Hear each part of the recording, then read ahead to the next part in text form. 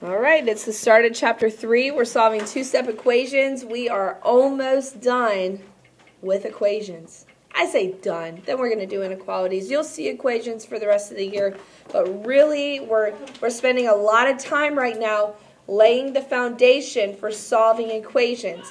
And at the heart of solving equations is what we call inverse operations, okay? Using the method called inverse operations. What do I mean by that? Inverse operations. Do the opposite. To do the opposite. If the number is positive, if the term is positive, I subtract. If multiplication is connected to my variable, I divide. If division is connected to my variable, I multiply. Inverse operation. Before in the equations that we've done previously, I did one set of inverse operations to solve. Now today, you're going to see that you just do inverse operations twice and you solve the equation. It's still the same process, except now you're just doing it twice. All right, so let's see what that looks like. In example 1, we have 3x plus 7 equals negative 5. It's important that we remember our rules for positive and negative numbers, okay? So that doesn't fly out the window. That still applies. You are still allowed to use your calculator, so there's no reason to make a silly mistake. The first thing that I need to do is I need to move the number that is not connected to my variable. So 3 is clearly connected to my variable. 7 is not. So I'm going to move the 7 first to the other side of the equation. Subtract 7 from both sides. 3x equals, what is negative 5 minus negative 7? Or minus 7. It is negative 12. Then what do? How do I get x by itself? I divide both sides by 3. You see, you've done these things before, you just haven't done them both in the same equation. Okay? So move what is not connected to the variable first, and then multiply or divide x equals negative 4. But you're not done. You have to go back and check your solution. On your homework, you're required to. On your quiz or your test, it's going to be optional. However, that's how you can make sure that you didn't get any answers wrong. So we have 3 times negative 4 plus 7 equals negative 5. Now, in your calculators or even mental math, what is 3 times negative 4? What's negative 12 plus 7? So on your checking, I need to see 2 steps. I need to see the substitution and the boxed checked answer. Negative 5 equals negative 5. Simplify both sides all the way and show me that they equal out. The answer is negative 4. Now I want you to do the second problem the exact same way. All right, so we subtract 5 from both sides. 2a equals 12. Divide both sides. A equals 6. Who got it right? A equals 6. Awesome. Good job. All right, example 2. Now I'm just facing just different signs, okay? So now I've got some division here. I've got some subtraction. Again, I always need to start with what is not connected to my variable, what's not directly connected, which would be a negative 3. How do I get rid of a negative 3? I need to add 3 to both sides. X over 2 equals 4. Now how do I solve for x? How do I solve for x, guys? I want to multiply both sides by 2. X equals 8. And then I plug it back in, and yes, 4 minus 3 is 1. Again, this step right here that I showed, you don't have to show that step on your homework. That's just basically showing you just the mental process that I went through to get to the fact that I do have a correct checked answer. All right, once you're done copying that down, I want you to do the second one on your own. I do want to make a small change. This will help you on your homework. I'm going to make a over 3 negative. I'm going to make a over... Actually, I'm going to do that in the next example. For now, just solve it this way. A over 3 is positive. I'll make the next one negative. Okay, what do I do to both sides first? Someone raise your hand and tell me. Jared, I need to add what? 7. Add by 7 both sides. Very good. Now I have A over 3 equals 24. Now what do I do, Samantha? Multiply 3 by both sides. Very good. And I get 72. Raise your hand if you got 72. Awesome. Good job. Questions, guys? Any questions at all? Anything? If you missed it, do you see where you went wrong? Okay. All right. Moving on to example 3.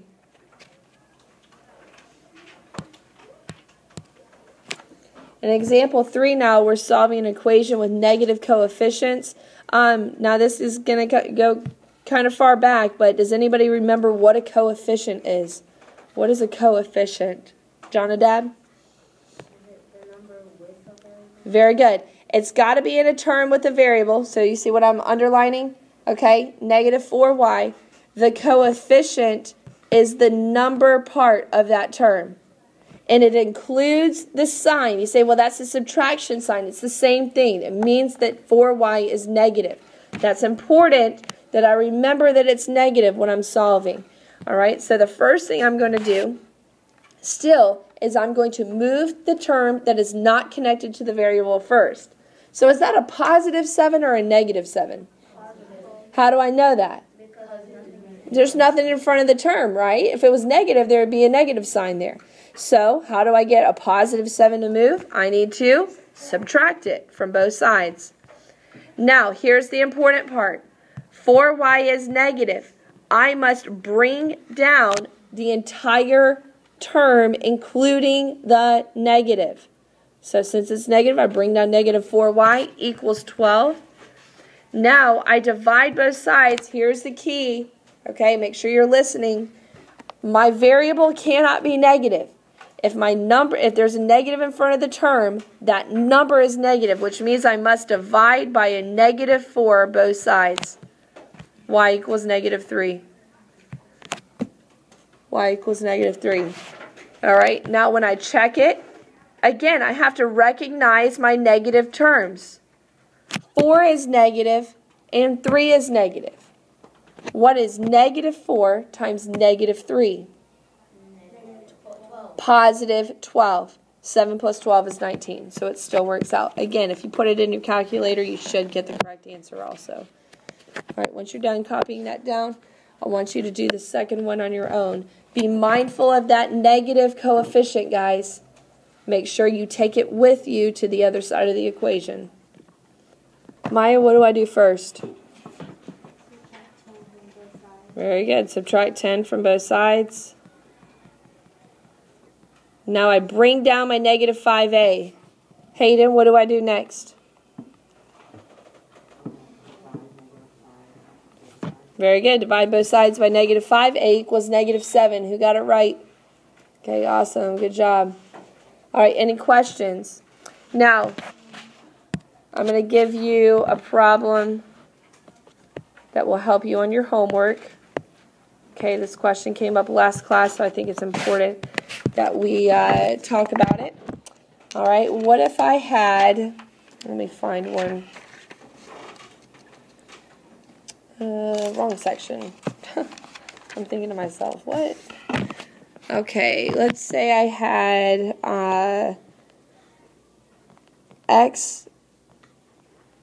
negative x over 8 plus 3 equals 10. Okay, well, what would I do first? Subtract what? Subtract 3 from both sides.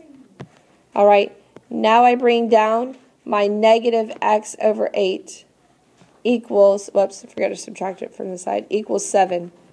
Now here's the question. I've got that negative out in front of the fraction. Which term is negative, the x or the 8? Does it matter?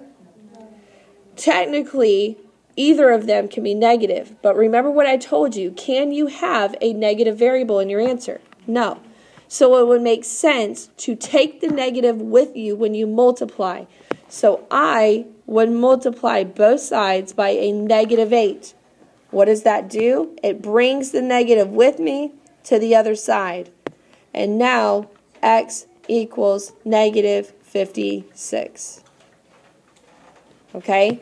So this step right here, guys, I had some people struggling with that on their homework, so hopefully that will help you in that specific question. All right, any questions about negative coefficients? Eric? I went to check it, and I did negative 56 over 8 plus 3 equals 10. I got negative 7 plus 3.